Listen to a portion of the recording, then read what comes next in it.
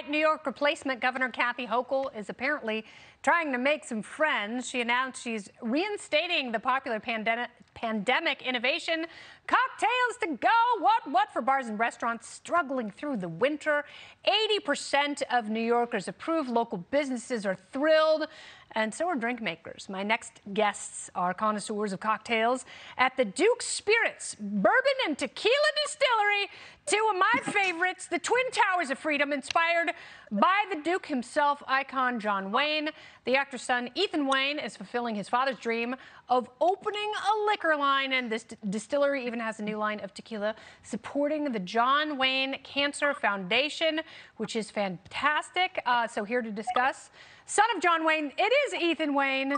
Hi, Ethan. And hi, thanks for having us. Oh my gosh, founder and CEO of Duke Spirits, Chris Radomski. Gentlemen, so great to have you both. Great to be here, Kennedy. And by that, I mean the tequila and the bourbon. I feel like I've won 2 Academy Awards tonight. So this is fantastic. Ethan, how did you know that your dad had this desire to start a bourbon line? Well, look, my father had many different interests, but he was busy. You know, he made 2 films. He's gone 6 months a year, and then he's got to come back and deal with family and 3 wives and other business. So, you know, besides spirits and mining and ranching and farming, he just didn't have time to get to everything. And when we got into our archive, and I saw all the bourbons and tequilas and wines and champagnes that had been stored there for 40 years, you know, Chris came with me. We looked at it.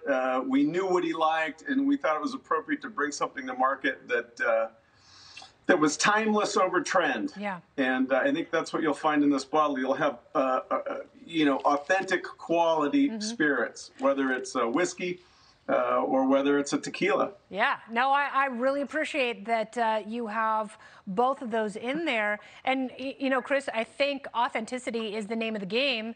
And obviously there's a lot of competition out there. So how do you get that feeling, that intensity and that connection in a bottle that John Wayne had given to fans throughout the world? Well, you know, we had the opportunity when Ethan showed us what he had uncovered to taste a lot of the spirits that his dad had in the archives. And there really was a definitive profile. You know, it's like anything else that was made 30, 40, 50 years ago. It's just done differently. And, you know, I was in the wine industry a long time, and we were able to sort of re-engineer, given what we had and the evidence, to do something a little bit different. And I think it's really reflective in the bottle. You know, I like to drink it. So what is the process like, Chris? What does the reverse engineering entail to get that flavor? Well, a lot of it's the palate. You know, bourbons have a different composition of grains in them when they're made, and it's about composition. It's about tasting. It's about tasting other bourbons to get the right flavor profile. It's no different than, you know, differentiating the nuances in a fine wine. Alcohol you can measure.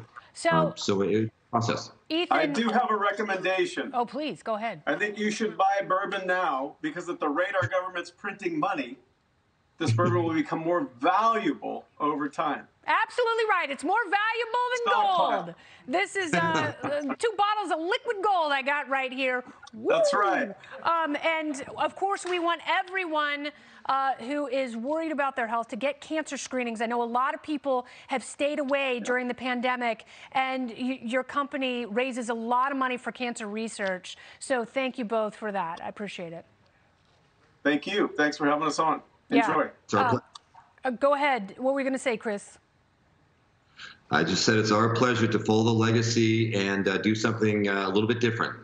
Yes, it's wonderful because you guys are not only putting out a great product in memory of a great man who loved to tipple, but also the money is going to a fantastic cause. So you're doing good and doing well at the same time. That's what my dad said you should always do. So I want to thank you both for doing that. Bless you both. Thank you, Kennedy. Thank you.